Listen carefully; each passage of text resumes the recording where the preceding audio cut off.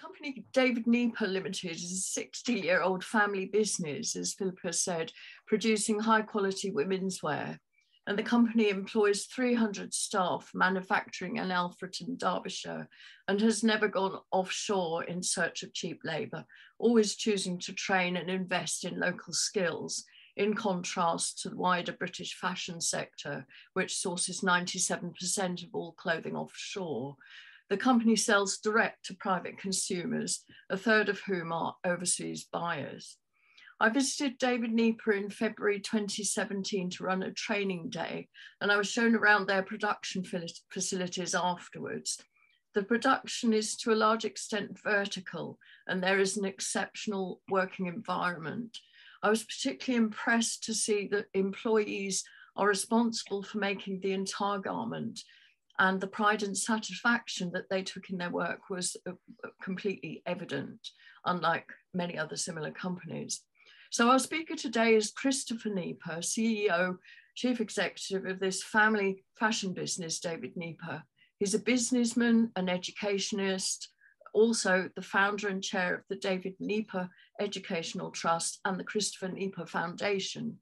These organisations actively invest in the skills of the local community. And it's a typical trait of all things Nieper, a side of sustainability that is not really fully or widely recognised. The company received a Queen's Award for Sustainable Development in 2020, the only Derbyshire company ever to have received this award. In 2020, Christopher was awarded an OBE for services to manufacturing and apprenticeship development.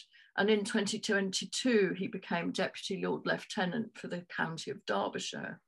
So from my perspective, he's an entrepreneur and an inspirational speaker. And we're delighted to have him here today. He'll be speaking about the work of his company, its charitable foundation, and their current initiatives, one of which is the carbon checker, which we look forward to hearing about. In short, I'm charged to tell you that it is a view behind the scenes of a British fashion house with tips on how to survive over 60 years. We look forward to hearing about those tips. Christopher, thank you very much. That's an extremely generous introduction. Thank you very much, Janet. Thank you very much, Philippa. It's a huge pleasure to be with you this afternoon. And I'm sure all of you are from much more accredited textile backgrounds than I am. Ours is a small-ish family business. And as Janet's pointed out, we've been here for 60 years. You've actually asked me to talk about how we might be able to lead in some way Britain setting a real example or becoming an exemplar of reaching net zero and how we could lead the global effort. Well, I'm going to try to frame that in our own environment and what we're doing here, because of course fashion is about a lot of things, including carbon. I'm going to give you a bit of an insight into the idea of this carbon checker label, which would be a label which we would intend to hang on the garments. I'm going to give you a little bit of background into the history of our company, which was started by my parents. I'm going to show you behind the scenes in the sewing, in the knitwear we do, in printing of catalogues and in printing of fabric, textiles, dyeing, etc. And also what we're doing in the way of education and skills. And I'm going to end with a very short video, which we prepared for COP26, which I think sums up the carbon challenge which we've got. Now, all being well, I'm going to share my screen, and I hope you'll be able to see one or two slides that we put together here. Can you? Is that okay? Does that mean anything? Can you see that, Janet? Yes, that's perfect. That's great. Yeah. Okay. It might actually surprise you that I could complain about fashion and textiles when the whole of our working life, my whole career has been dedicated to this sector. But I think it's a bit of an embarrassment that fashion is one of the world's worst polluting industries. It's true that fashion produces somewhere between 5 and 8% of global emissions. And that adds up, to a staggering 1.2 billion tons of carbon being pushed into the atmosphere every year. And that is worse, by the way, than all of global aviation and maritime shipping combined. And I think that's a disgrace, really. But you know, it's not just carbon. Fashion is responsible for other things as well. Polluting is one of the worst things. Look at this. This is a terrible image I have here, which was from a BBC documentary of rivers being polluted by textiles. And of course, we're putting microfibers into the oceans, the labor, you know, the kind of labor conditions that are going on in some of these factories is not what we should be proud of, etc. And I think over the last 30 years, where I've been involved in fashion in the company, we've managed to lose 97% of all the fashion from this country. And with it, of course, we've lost 97% of the jobs, and that has destroyed local communities like this one. And our community is a small town actually called Alfreton, which was a coal mining town. And in this town 30 years ago, most of the men would have worked in the mines and most of the women would have worked in textiles. The mines, of course, have now gone and most of the textiles have gone. So it's a little bit disingenuous, I think, when the fashion industry talks about itself being worth 26 billion to the UK economy, when we're actually only making 3% of that here. And according to the ONS, we are employing amongst the country around 26,000 jobs in fashion and textile manufacture. That doesn't mean fashion and textile retail or logistics, it means manufacture. So there's only 26,000 jobs here. And if that represents 3%, then if we could get 3% more fashion made in the UK, then wouldn't that create 26,000 more jobs? And there would be new jobs, and there'd be long-term jobs, and there'd be skilled jobs, and many of them will be in forgotten communities like this. But imagine if we could get a 5% swing onshore or a 10% swing onshore.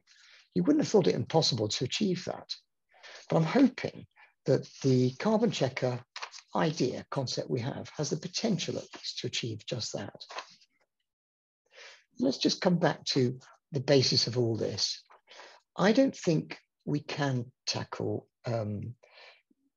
we can't tackle pollution in other countries. We can't tackle the labor conditions in other countries. What we can do is talk about greenhouse emissions. And that is much the most poignant thing in the news today. COP26, of course, was all about global warming, you know, the conference in Glasgow just before Christmas. And global warming, greenhouse gas emissions, fossil fuels, price of energy, those are the things which are really affecting consumers now. And what this bar chart is showing us is the greenhouse gas emissions from a typical factory offshore, in this case we're taking the Far East, and a typical factory in the UK.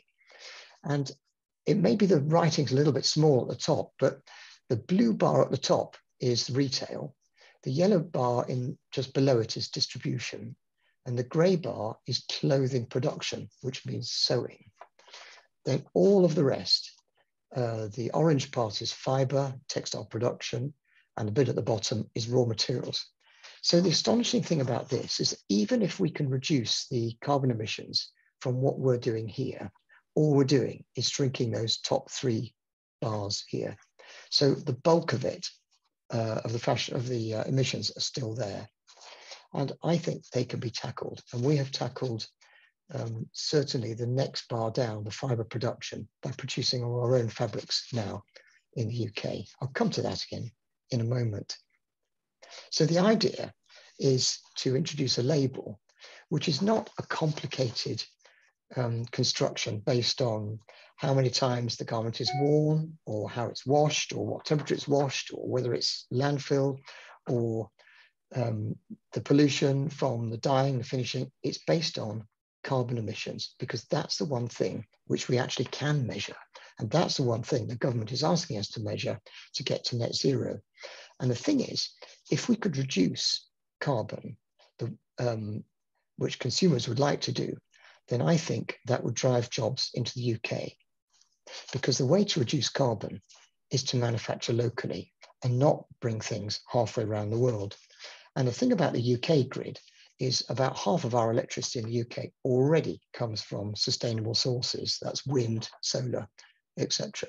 And so just by making the identical garment with the identical machinery in the UK instead of offshore, you're already halving the carbon emissions. And the idea of this is a simple at-a-glance label, which shows a consumer how environmentally friendly their garment is. But there's no plan from government to do anything much about it. And I think it's time to take carbon off the catwalk. And we've challenged the government to introduce such a scheme, and they are quite interested. So if I just go back into a little bit of history here, this is a picture actually of my mother. She's on the left here. She's doing work study and training. And this is our first sewing room in 1965. They started the business in 1961, which was before I was thought about. And this is what it looked like. And I imagine many of you have long memories of what sewing was like in those days, but it was a big, thriving industry. My own grandfather was born actually in Leipzig in Germany, and he studied art and portrait painting, and his wife was a concert pianist. And I think that's where art and music combine to come into fashion. And my father was a fashion designer for many, many years. So they started out like this, making clothes, making garments, mostly in nightwear at the time, and initially white label for other retailers before they created their own label. And over the years, we've done the exact opposite, would you believe, of modern management theory. Rather than concentrate on our core activity and subcontract all the rest, we've just brought more and more in-house. And as UK suppliers have gone overseas, we've bought machinery and kept production here. We now do everything here. We have our own call center in the factory. We have our own flower ranger. We have our own joiners, cabinet makers. We have our own canteen with our own people cooking. We have our own engineers. We write our own software. We make our own fabrics, our own catalogs. We print our own fabrics, and we sell our own garments. And so if we just translate this picture forward by about 50 years, this is the fabric cutting today. And this next shot is one of the sewing factories we have today. We actually have 5 factory buildings here in the town of Alfreton, and this is one of them. So this is what we do. Another picture here is of the knitwear sewing or knitwear skills. This is linking. I don't know if any of you are involved in knitwear at all, but you start with yarn. You write a computer program which operates a fully fashioned knitting machine, which makes the various pieces, you know, the front, the back, the sleeves, the collar, etc. And then you link them together like this. So this is the, if you like, the makeup of knitwear, and what we've seen before is the makeup of fashion, garments, cut and sew. And our route to market, instead of selling through retailers, we only sell direct to consumers, direct to private individuals in their own home. And we have brought the catalog. There's catalog and online, of course, and the catalog was the first thing we brought in-house. And this is a shot of inside our catalog printing factory. And this is the manager of the catalog printing factory. And what he's doing is he's checking the color composition, he's checking the dot gain, etc. on the catalogs. And if I just look around this room, this is a shot of the factory here. And in this factory, we're producing our own catalogs, where the photography, all the models have been shot in our own studio here in Alfreton. And these are in different languages, in different currencies. And in here, we produce around 5 million brochures a year, and every single one is mailed to a private address of a customer in one of those countries, who will then hopefully order directly from us. Now, the next stage for us going further back in the supply chain is to produce our own prints. And we've done this, in fact, since Brexit. This is an absolutely brand new operation to gain more control of the supply chain. Everybody's complaining about the supply chain. It's always a problem, isn't it? The supply chain, there's too many links in the supply chain. And everywhere there's a link, there's a weak link. And everywhere there's a link, there's a middleman. So if you can make things yourself in-house, of course, you cut out the middlemen, you cut out the delays, cut out the customs, you cut out the transport, you cut out the paperwork, you cut out the waste, and instead you can just concentrate on producing just the quantity you need at the right time in the right quality. I'm not saying, of course, that we should bring everything in-house, like growing our own cotton or making, I don't know, zips or something like that. But you can apply the Pareto principle and try and produce maybe 20% of the components will produce 80% of everything you need. And so that's really what we're doing here. Now, the idea of bringing print in-house is so that we have less suppliers and fewer base cloths. We used to buy prints from maybe 20 or 25 different suppliers all the way across Europe and around the world. And everyone would use a different base cloth, and everyone would have their own prints, and some would be good, some would be less good. And those base cloths would vary in the way they drape and the way they hang and the quality and so forth. And so by concentrating it in our own factory, we can just have one base cloth for jersey cotton, one base cloth for viscose elastane, one base cloth for silk, one base cloth for swimwear fabrics, etc. And then on that, we can print any design of our choosing or dye it to any color that we like. So we've learned how to do the design. And of course, if you can design yourself, then the prints all become exclusive as well. And that's a benefit. If I just flick onto the production of the textiles, and you are the Textile Institute, so you probably know a lot more about this than me, but this is one of our printing machines. We've got two printing machines, and they are digital prints. And the advantage of digital print is it uses no water at all. And you can print exactly what you need. So if we need 1,200 meters, we can print 1,200 meters. If we need 83 meters, we can print 83 meters. And if we need 1 meter, we can print 1 meter. There is no waste, there's no minimum die batch, and it's all done to order. And so we can just run it off. And this is a machine which actually was built in Italy. And this particular machine uses reactive inks, which print onto natural fibers. And we have another machine I've not got a picture of, which uses acid inks, which we use for silk and swimwear fabrics. Now, actually setting up a print factory, it didn't occur to me just how complicated or expensive the whole thing was going to be. But the printing, in fact, is almost the easy bit. The more complicated and expensive bit turns out to be this bit here, which is the print finishing. And this is a view inside the print finishing area. The printer is just to the left of this picture in a little side room, which is air conditioned. But when you've printed the fabrics, you then have to run them through a steamer, which has a dwell time at 104 degrees. Then you have to run them through a washer to wash off any excess ink. And then you have to run it through a stenter. And that's the big machine, which is right in the middle of the picture. It's just a big, long machine, a bit like a hotel toaster, really. It's for drying the fabric and setting the width. And this machine also adjusts the way the warp and the weft lie, or the rows and the wales, and it reads every single line, so it can adjust for the skew or bow or any twist in the fabric to make sure it comes out absolutely straight.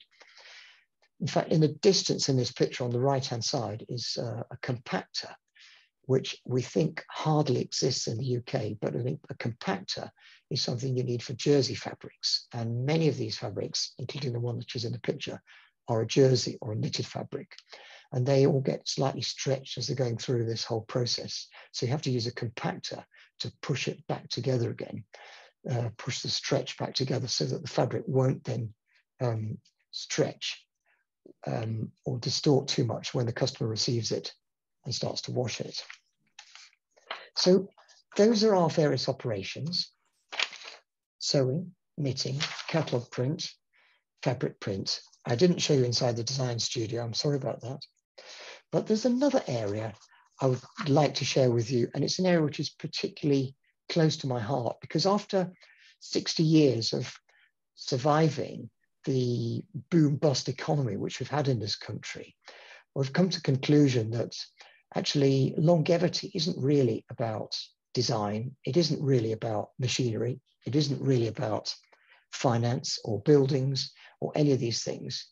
It's actually about people. And if you've got the right people, you can survive almost anything. And our challenge, as is the challenge for most of the textile industry in this country, is to find the right people. Now, if the right people are not there because they've retired and 97% of the jobs have gone overseas, then we have little choice. We either have to go offshore ourselves, or we have to start all over again, training the next generation. And that is what we've decided to do, even though it's quite a long-term project. And of course, that starts with passing on sector skills to the next generation.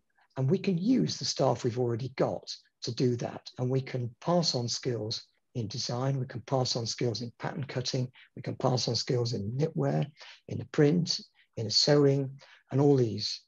And we have led the government trailblazer to establish apprenticeship standards for many of these textile skills in the UK. And these are what are being used and what companies can offset their apprenticeship levy against today. This shot is actually in the design studio, and this is the sort of pattern cutting area, which you might recognize. But all of this depends, of course, on being able to recruit the right kind of people with the right attitude, who want to learn and are hungry to get on in a career. And many people tell me that young people these days just don't have the same attitude as they did a generation ago. And that is a problem. And so we have to perhaps go back even further. And I think that the attitude of young people is much more developed in those teenage years, those sort of influential years, than later. And if you recruit people when they're already 20, 25, 30, it's very, very hard to change attitudes. You have to start younger. So we went round to look at our local school, and this is actually the local school in our town in 2016. And this is where all of the young talent would come through to come into not just our business, but all business in all sectors, private sector and public sector in the town. And it turned out that this school was the worst school in Derbyshire. It turned out it was in the bottom 2% of all secondary schools in the UK for its attainment. It turned out it was only a third full. It turned out it had lost its sixth form. It turned out that the deputy head is in prison. And I thought, my goodness, if this is what's happening to the next generation of children, we really don't have a chance for another 60 years. And neither does anybody else in this town. So that's why we formed an education trust. And it's a multi-academy trust, which has been established with the Department of Education. And through that, we have sponsored the entire school. And the entire school has been rebuilt. And this is what it looks like today. We are now 5 years in to this project. And the school, instead of being only 1/3 full, is now the 6th most oversubscribed school in the county. And we have managed to introduce an employability angle into the curriculum, and it spreads right through everything we do, introducing the world of work from all different areas of careers: public sector, private sector, manufacturing, health and social care, construction, textiles, of course. And by introducing that throughout the curriculum and building the children's, building their team working ability, building their confidence, building their attitudes, building their emotional intelligence, we've managed to get every single child into a job or an apprenticeship or a place in further and higher education. And we've done that last year and the year before. And theoretically, if that could carry on for a few more years, there would be zero youth unemployment in this town. And this is a town where just over half of the children are on free school meals. So we are amongst the most deprived towns in the UK. So that's, I think, a really good success. We've introduced, of course, art, music, fashion, drama, and all these things that Ofsted don't really measure. And this is what is attracting parents. And this is why they're now voting with their feet to send their children to come to this academy. And I think it's a great pleasure to be involved in it. It's been a huge project. And you may say, what on earth are you doing when you're trying to make fashion, Christopher? Why are you wasting your time on education? And the reason is education is probably the future In fact, it has to be the future for all of us. So I hope that you've enjoyed listening to this this afternoon. I hope that if you were thinking before that it's impossible to make clothes in the UK and sustainability is a distant dream, I hope I've shown it is possible, and it's viable, and it's profitable. And along the way, you can get recognition. And I've got a couple of pictures here. We've had a visit from the Princess Royal in 2011, which brought tremendous pleasure to all of the staff, tremendous pleasure to everybody involved in the thing. We've had another visit from the Countess of Wessex just before lockdown. Here she is sitting at a sewing machine. She was absolutely game for anything, tremendous fun. She really did bring, sunshine into the workforce. She also came again and opened the new academy for us. So we've had, in a way, 3 Royal visits, which is fantastic. And that then leads us on to the whole point of sustainability, which might be the whole point of today's talk, really, which is sustainability. And I'm very proud to say that we have been given a Queen's Award for Sustainable Development. Now, most Queen's Awards are, in fact, for export or innovation, and there's only about a dozen or so nationally for sustainable development. And I think there should be many, many more. And so we're proud to be the only winner in Derbyshire, and the only winner, in fact, that Derbyshire has ever had since 1992, when the Sustainable Development Award was started. So please, whatever your role in textiles, please do everything you can to encourage young people and new people into the sector and to make it one of the best jobs around. It's high time we made our own clothes again, and I hope that we can do that with the carbon checker idea. So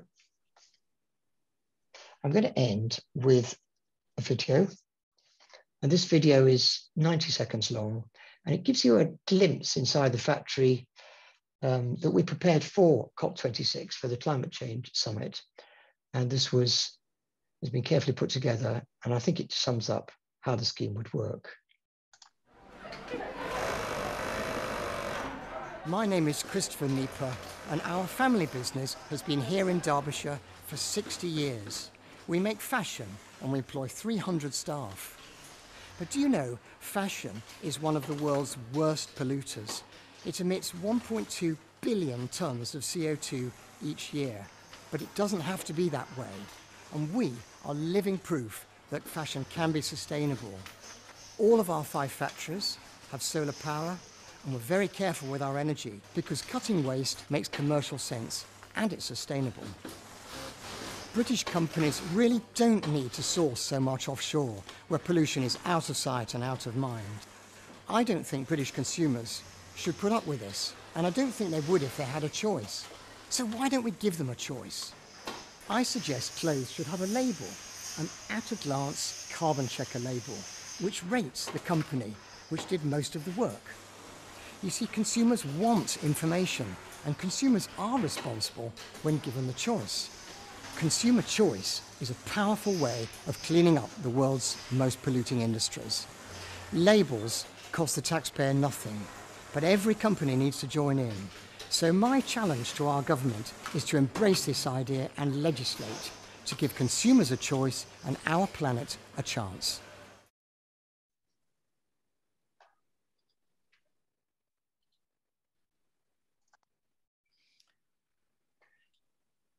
That was amazing. Thank you so much, Christopher. I think we've got all sort of slightly stunned into silence about what you've been doing. But thank you so much for that presentation. It was extraordinary. I think it's extraordinary what you've done. And I've got a lot of questions myself, but I'm just having a look now. We're getting a few more questions in now. They're just beginning to come in. A lot of comments, actually. A lot of the comments are saying, what a fantastic way to go, really inspiring. Such an inspiring talk. Lots of people have said that. Fantastic talk. It's good to see your company investing in education and training. And I must say that's one question that I would quite like to ask you, actually.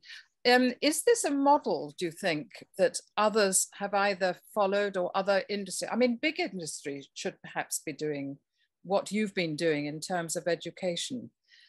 Is that something that you know has happened, or has anybody, do you know of other companies that have actually put a lot of money into education or invested in education in their areas? The only company I know that's done similar is JCB, and JCB is the large digger manufacturer. Oh, yes. You know, those big yellow diggers, and they are an absolutely huge private company with much deeper pockets than us. But they set up an academy about 10 years or 15 years ago, specifically to train engineering skills, and they take children from all around their area. Their main factory is in Staffordshire, pretty much in a rural area, and they realized they couldn't get good technical skills there, and they were struggling to get people to relocate from various universities, you know, to get good graduates. And they decided the best thing to do was to try to train graduates or train engineers from the local native population. So they set up an academy, and they teach GCSEs and A-levels with an engineering bias. Now, what we've done is not to teach GCSEs and A-levels with a fashion bias, because unfortunately there isn't a fashion sector around here to actually justify it. So we've made this into a community school. So the focus is not on one sector. The focus is on local industry. So we've got about half a dozen key local employers that the parents in this area would relate to and would respect as good places for their children to work. One is Denby Pottery, actually, which is a pottery company. One is a large construction firm. One is a catering butcher. Another one is a health and social care provider of sports halls and leisure centres and so forth. And there's ourselves. It's quite powerful because it fits to the local community and it provides any job. And of course, we don't want every child to come into our company. Why would they want to anyway? We want them to go to whatever career route is appropriate for them. And the really powerful thing about this is the model could be used in any town in the UK. And that's why it's turning heads in Westminster, because it could be used particularly in former steelworking towns, industrial towns, coastal towns, coal mining towns like this. And if it turns around a failing school as well, all the better. But Philippa, I don't know of any other company, and certainly nobody in the textile world, who's got involved in training and education at this kind of depth. No. But it is nevertheless a model that could be followed. And I'm glad to hear that governments are taking interest in what you're doing. So hopefully that might happen more. It just sounds such a wonderful thing to be doing, and such a necessary thing to be doing, given the difficulties that we have with production in this country in any case. Anyway, I'm just looking at other questions that are coming up. Oh yes, here. Patricia Hardcastle has said, do you think your carbon checker logo will reach a wide enough audience via private catalogue dispatch? No, it won't. But the plan is to make it something that the government would want to introduce. Now, what the government would like to do is to get one or two major retailers on side with this idea. We're going to develop it, or we are developing it with a university, a recognized university, to develop the criteria that would qualify for grade A, B, C, D, E, etc. Where grade A would be net zero. If you can produce stuff at net zero, you get grade A. And if you're at the worst sort of offshore level at the moment, you're E or F, right at the bottom. Now, the point is that no retailer, doesn't matter about catalog, online, retailer, all the lot, no retailer is going to want to stock garments that are E or F at the bottom. They're all going to want to show that they are further up the scale. Mm. And so in order to get further up the scale, they're going to have to find lower carbon sources. So you can either find a low carbon or no carbon source offshore and get it to the UK somehow without using any carbon or fossil fuels, or you can make it near shore or onshore. And if you make it near shore or onshore, then you're already going to be climbing up, because the UK has a very good proportion of sustainable energy in its grid. And if this works, and if we can get this started, then it's possible for the government to then introduce a scheme like they've done for petrol and diesel cars, where they said there will be no petrol and diesel cars sold after 2030. Imagine if they said that every garment sold in the UK will have to have a carbon checker label on after a certain date. At that point, it doesn't apply to only catalogue, it applies to everybody. And at that point, every retailer, regardless of whether they're interested in finding the cheapest, lowest cost corner of the globe, or worried about pollution, etc., they'll be worried about carbon emissions. And that's the real thing, which is measurable, you see. That's what we're all measuring. And we now have what's called Scope 1, Scope 2, Scope 3 carbon emissions to qualify for net zero. We've got to work towards this by 2050 and by halving our emissions by 2030. And so actually by hanging the whole thing on climate change, I think we might just have the tiger by its tail here. We might just have a way of changing behavior of the British fashion sector. And it could happen in any country as well. And if this is not really asking for retailers to do much, it's asking consumers to choose. And I think consumers would choose to buy lower carbon garments if they possibly could. And I think retailers would seek to deliver that for them. So yes, it's not about catalogue, it's about the whole sector.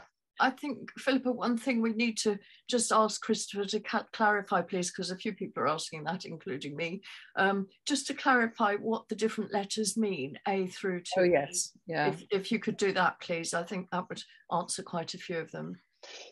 Well, it's a bit like an energy label on a fridge. If you buy a fridge or a freezer or a washing machine in a shop, that gives you an idea of how energy efficient the thing will be to run.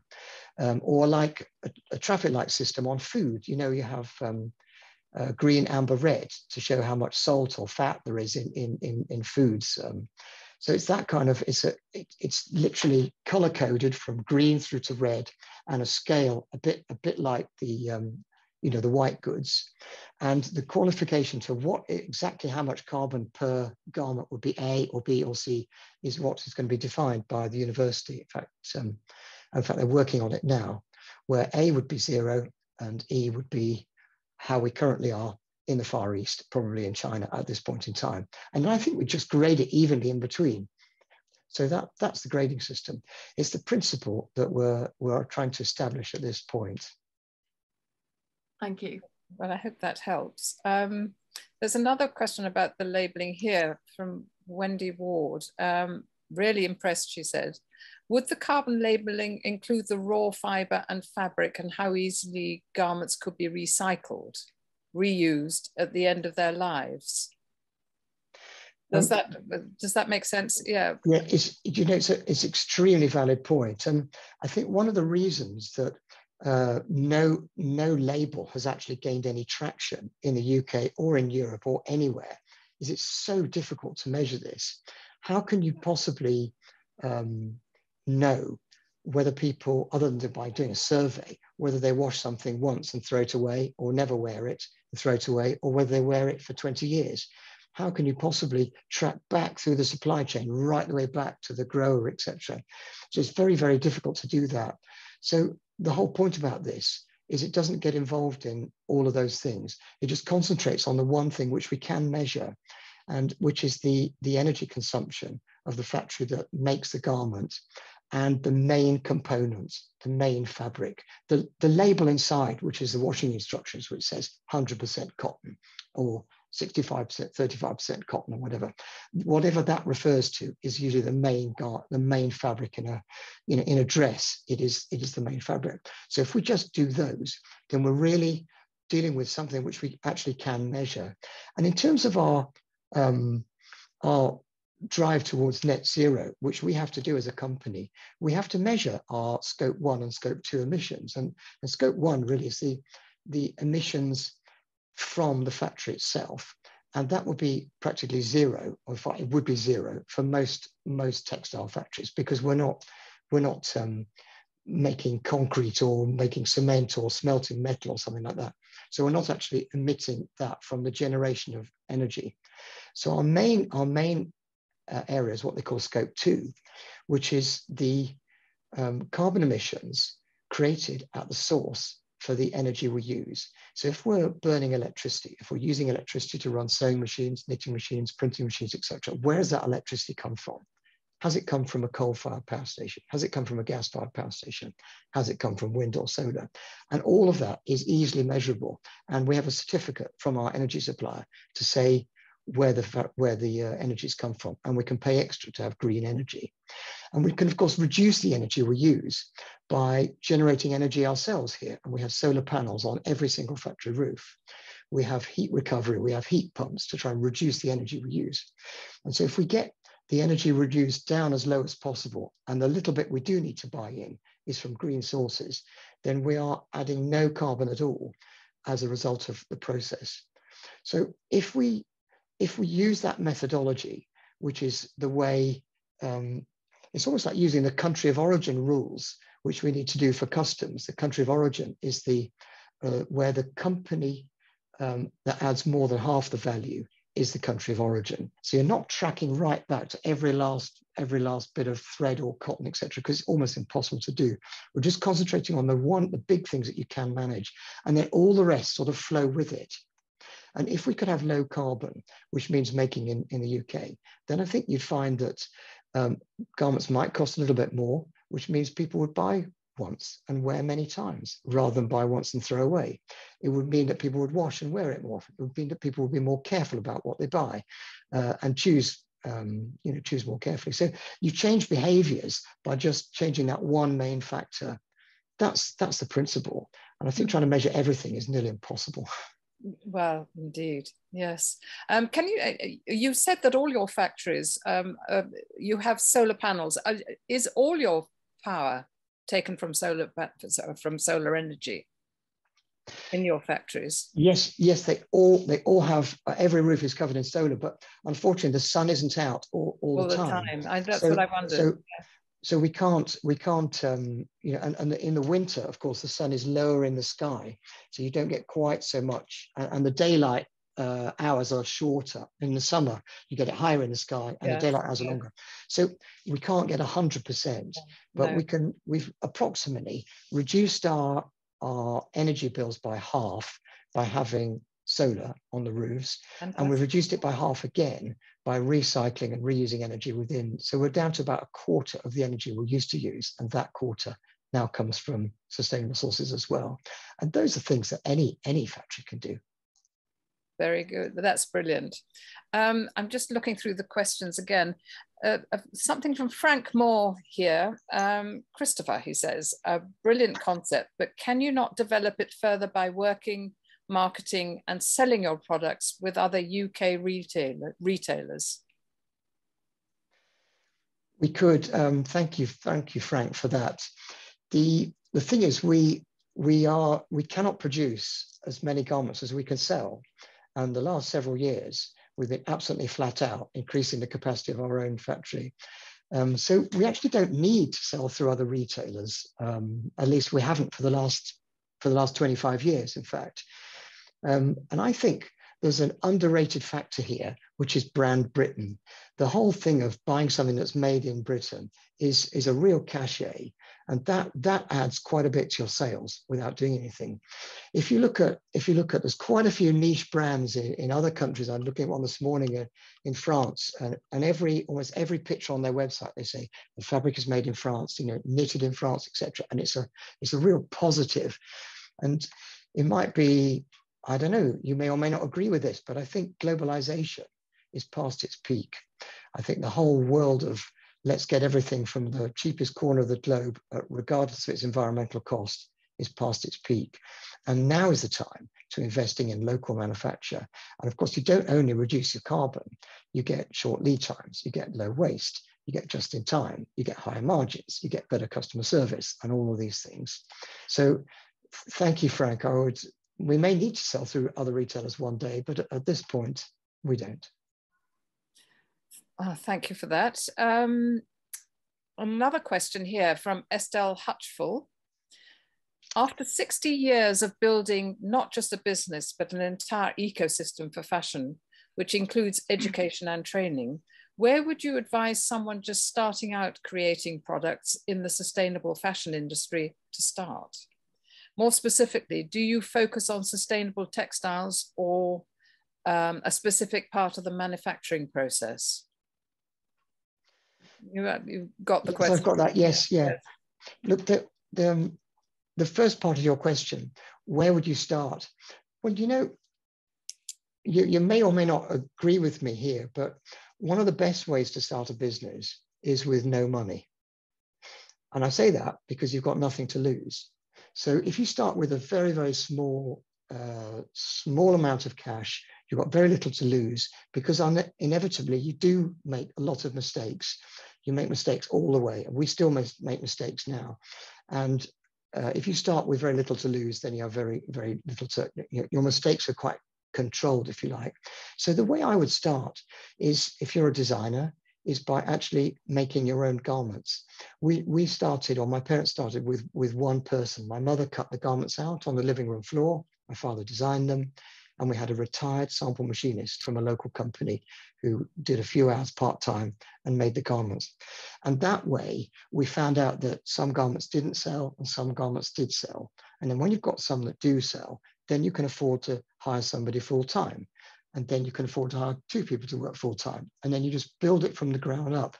So I know there's no magic formula, but the best way to start might be small.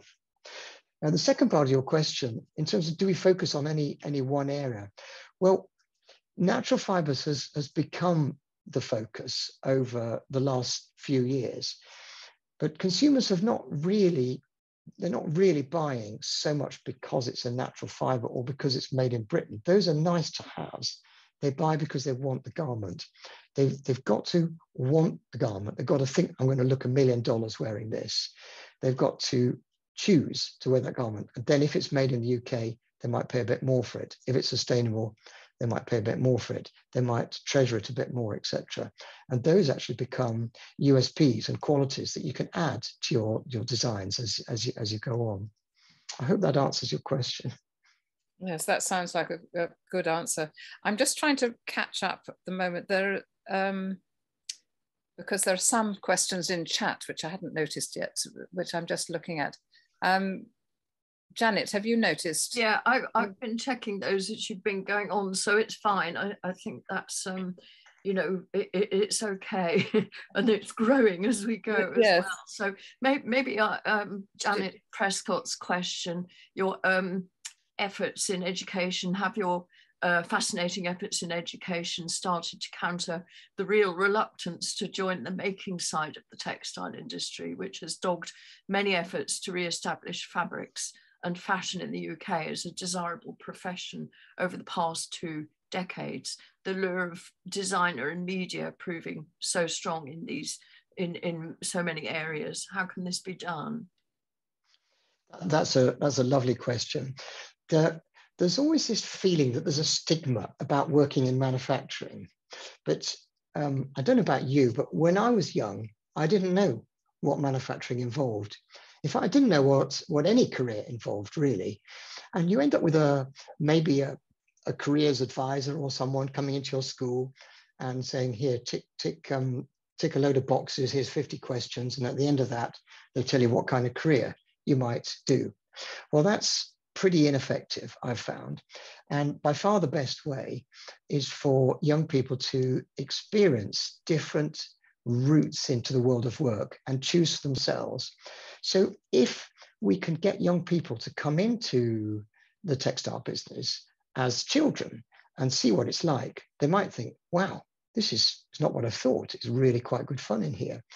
And we start actually with the primary schools. I know I didn't show you that, but we start with the primary schools, and we run an annual event called Fashion for Free. And we have about 10 or 12 primary schools who send, I don't know, a couple of hundred children in. And what they do is they spend several days making something in their school for free. And that means recycling and upcycling and reusing things that they can find in the school and they can find at home. It might be finding something in Granny's sewing box. It might be a bit of newspaper. It might be, you know, lids from milk bottles or something like this. And they make something, and we set them a theme, and they come into the factory, and then they show all their designs, and we then award lots of prizes, and everybody wins a prize, etc. And then they go home to their parents and they say, guess what? I've been around this textile factory and it was really interesting. And then we can translate that same principle into secondary education. And here, what we're doing is we're getting examples of the world of work knitted into the curriculum. So we can teach maths with examples from the world of work. We can teach English, we can teach history, we can teach geography, we can teach all of these things with examples from the world of work. And the children have an opportunity to go to the pottery, to go to the construction firm, to come to here. And all the time, they're not just almost choosing their own career route. They're also going home and telling their parents what they've been doing. And it's maybe a surprise to you, but since we've been sponsoring this academy, we've now had about 2,000 applications to join the company each year. And these applications are not actually coming from the children, they're coming from their parents and their parents' friends. So it's about creating a buzz about what it's like in manufacturing. And you know, manufacturing is a great job. Why wouldn't you want to do it? That sounds a brilliant answer. I mean, I'm terribly impressed by the whole education side of it. Having been in education myself, I've always been very interested in that. Excuse me. Janet, have you seen other questions? Yes, so there's quite a few questions. I'm sort of generally rounding them up slightly. So quite a few questions about people being worried about trusting the labelling, and how can you be sure that it's very accurate, and also the type of fibres that are in there, does it necessarily cover those as well? So they're those kind of questions. I don't know if you want to say anything about that, Christopher. I'll just keep that fairly general. Yeah, it's not looking at the type of fibres, because that's of course so difficult to measure, and the impact of those fibres. It's looking at the carbon footprint of the manufacture, because the carbon footprint of the manufacture, you can get it less by making it nearshore or onshore, which creates jobs. And the way to justify the higher prices in manufacturing in the UK is in fact to use natural fibres. So it all kind of brings that together. In terms of the trust, of course, it needs to be certified in exactly the same way as food labels are certified. Do you trust the food label on the side of a packet of crisps, or something you buy in a supermarket? It's exactly the same thing. So it won't be us that's judging or certifying any factory. It will be an independent certifier, which will be this trade body. So there's a quick answer for you on that one. Okay, I think we're probably maybe coming towards the end of the questions now. Philippa, is there any more you want to? How does it compare with the carbon footprint? I'm sorry, I'm sort of coming to the chat side, and there are some more questions there. Yeah. I was just looking at this question, which you may have answered already, but again, it's to do with the carbon checker. How does it compare with the carbon footprint? E.g., does it work on the same principles? But you've already described the letters A to E. So I think maybe you've answered that question, really. It's one and the same thing, isn't it? It's the carbon footprint. Yeah. It's the carbon footprint of the manufacturer. And all we're trying to do is use consumer behavior to change the way things work. Look, I don't know whether this will be successful or not, but it's an attempt, and there's been multiple attempts for decades to get some kind of labeling scheme going, and maybe it'll work, maybe it won't, but I think it has a chance. Could you encourage other manufacturers to join you yes. in putting this forward? And have you had a response from other manufacturers within your industries yes. to support you in this? Yes. Well, I've been introduced to 5 other manufacturers so far, and all of them have said yes, they'd like to do it. As soon as the thing is developed, they would like to do it. And I think this might be a question for you, Philippa. Can you help us? Can you help introduce other as an organisation? Can we help? In a way, I mean, we need to set the criteria first, and so the scheme is set out properly what A, B, C, D, E, etc. means, etc. But I think once that's going, if we can get quite a few UK manufacturers, that would give more comfort to the government. Absolutely, and is made much more likely to introduce it. And the current government, at least, are very interested in this right now. So if you can help us, Philippa, please do. Yes, well, I think we shall have to put the word out around, well, certainly through the Textile Institute. We should really try to see if we can engage with other companies to help you on that, because it's such a good initiative. And really what I have been most interested in, I must say, is the way that you're including the whole of the community in your endeavours, because you obviously realise that without the community, you have no future, you have no sustainable future in any case. So the education side of it, as far as I'm concerned, is something that I've been really interested in. And I think that's a lot of the questions have been about that as well. So I'm just checking on here, and it was good to underscore. Can you see anything else, Janet? I think we've got the main ones, but we can read out a couple. An ideal subject for developing a certifiable British standard, which can then be developed into an ISO standard. So there are things there, and I think there's certainly things that we can discuss as part of the Textile Institute. Certainly in our section, we can look at that to see if there are ways of helping. And I just wanted to say to Christopher that you've got such wonderful comments here. I'm looking in the chat box. It's great to organise such an interesting webinar, and what a fantastic way to go, really inspiring. Such an inspiring talk. Thank you very much. Fantastic talk. It's good to see your company investing in education and training. Amazing, amazing work. So there's absolutely loads of wonderful complimentary comments here, especially in the chat box and elsewhere as well. So I think everybody's very much on board with trying to help this initiative. And I would say to people here, a couple of people also asking how they could contact Christopher. Well, I would suggest, unless Christopher, you want to say otherwise, you just Google the company David Nieper, and you can write to that company or contact them through the addresses on the website. Would that be okay, Christopher, or do you want to? Yes, of course it would. Or please, you introduce your members to me, as no problem at all. Janet, it's a very humbling experience hearing those comments. Thank you very much indeed. Yeah, it's been an enormous pleasure and a privilege to talk to you. We will certainly discuss it in our committee meetings as well. And anybody who's watching, if you have any ideas or things that you want to take forward or ways that we can help this initiative, then do please contact the London and South East England section of the Textile Institute, and we will look at those and make connections any way we can. And I would just like to thank Christopher, because I totally join the sort of thank you section here. It's been a wonderful presentation, incredibly inspiring, and it's just what we need right now. And we need so many more initiatives like this and companies like yours, and anything we can do to help, we would be very pleased to do so. So thank you, Christopher, for today. It's been a wonderful presentation.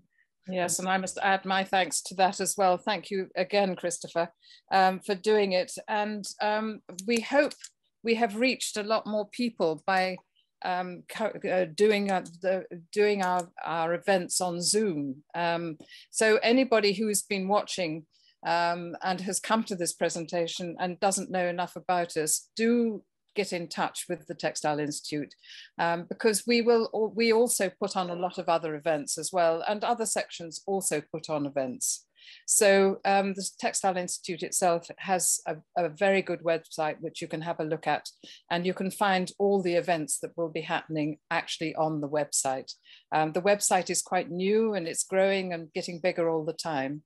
And as we said at the beginning, this talk has also been recorded. So we are hoping that we will get it up onto the website as soon as we are able to. So that would also be helpful for everybody else. So unless anybody else has got anything else to say, I think I will just complete this now, Christopher. And thank you again very much for your wonderful presentation. And we shall just keep in touch and see how far it goes. We will obviously try and help you if we can. We certainly will. Thank you.